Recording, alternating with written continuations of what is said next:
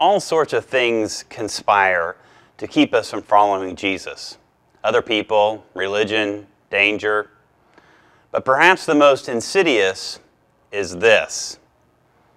Once a man ran up to Jesus and said, "Master, what must I do to have eternal life?" And Jesus answered him by saying, "Well, keep the commandments." And the man said, "Good, I've done that." And Jesus said, "But there's one thing more. Go and sell everything that you have and give it away to the poor. Then come and follow me." And the man went away very sad because apparently he was very wealthy. Now it's very hard to explain away the shocking words of Jesus in this story. So let's not try to explain it away. Let's try to accept it at face value and try to figure out what it means for us. Because right after this, Jesus turns around to his disciples and says, "It is very hard for a rich man to enter the kingdom of heaven." In fact, wealth does prevent some people from following Christ. Jesus said, we cannot serve two masters, and money is a master.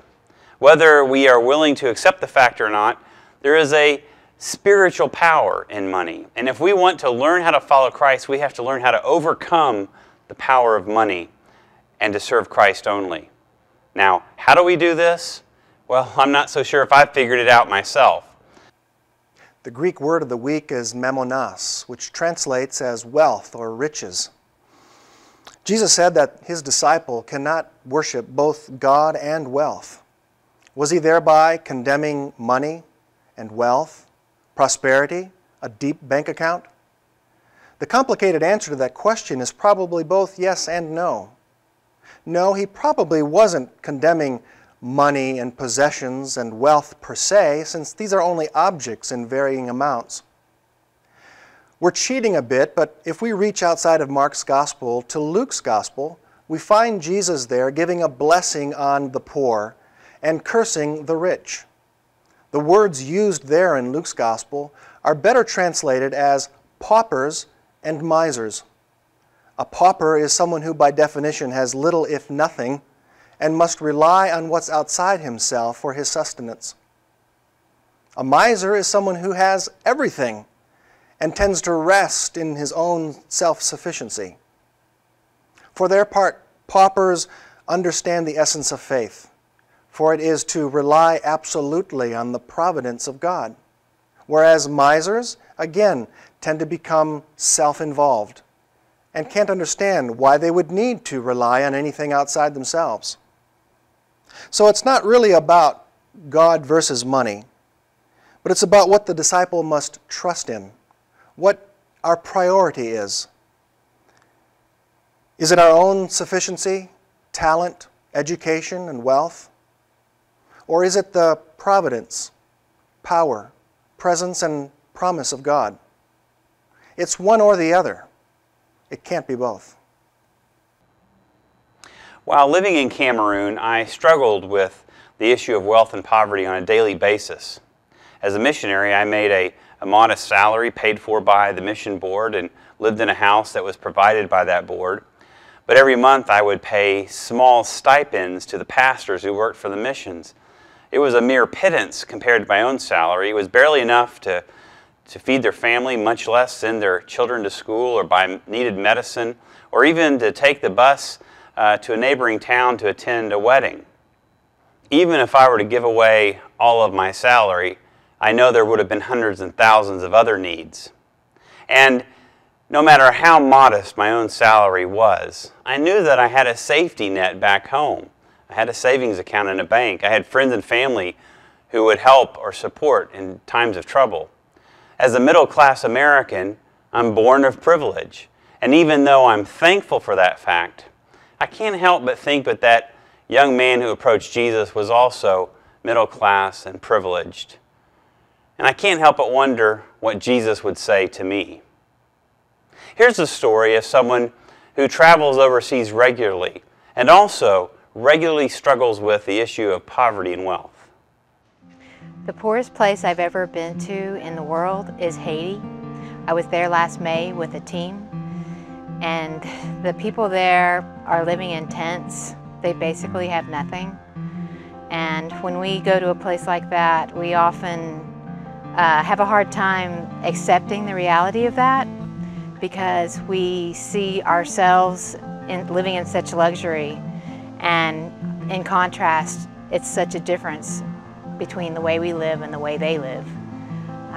They have no medical care, they have no schools left, they are dependent on outsiders for everything. Their own government can't cope.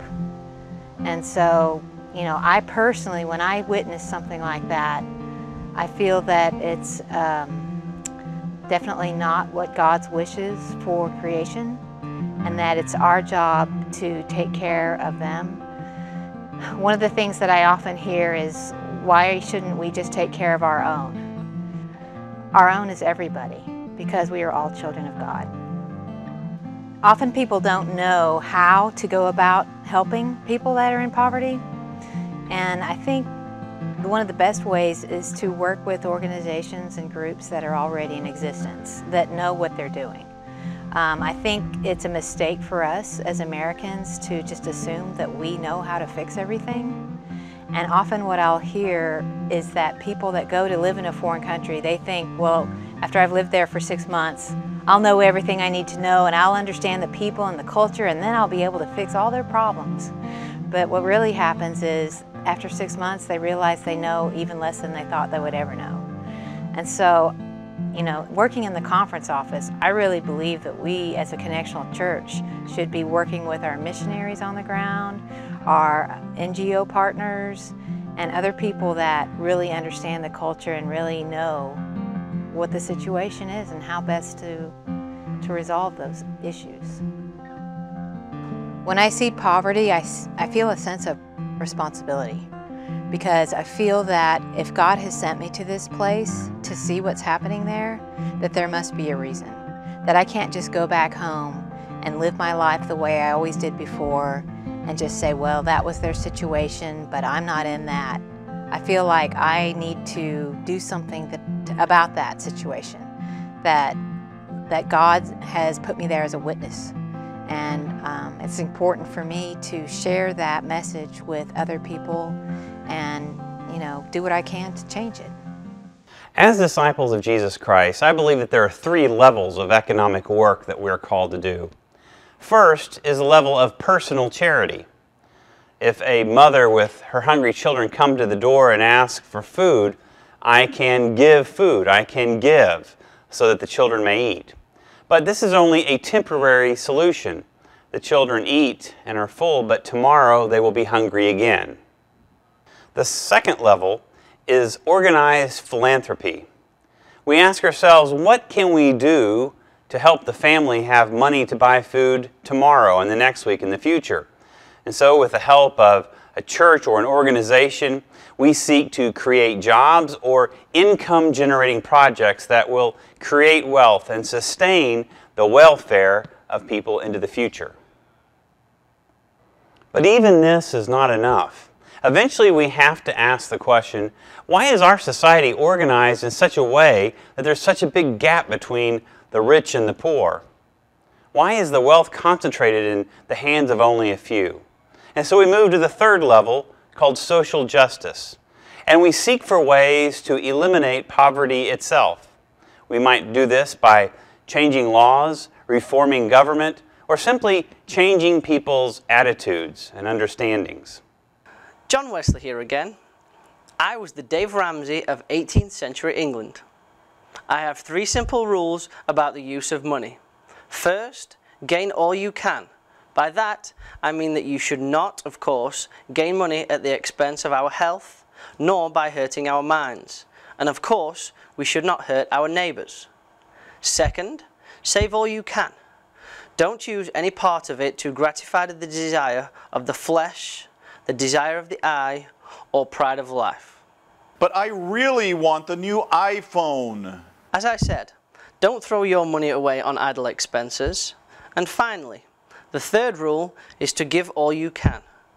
Just remember that when God brought you into being and placed you onto this world, He placed you here as a steward, and He entrusted you with the goods of various kinds. But they still belong to Him, So gain all you can, save all you can, give all you can. Jesus asked the rich young man to start with an act of personal charity. He asked him to sell all of his possessions and give the money to the poor. It starts with personal charity, but only starts. The rest will come when we adjust our attitudes and expectations towards wealth. Now, this might be the most difficult stretch of road for most of us, because if you happen to be watching this episode on a TV in an air-conditioned room, munching on a donut and sipping on your coffee, then you are rich. You are rich. And so, what would Jesus say to you? I'm off to get my own donut. See you on the way.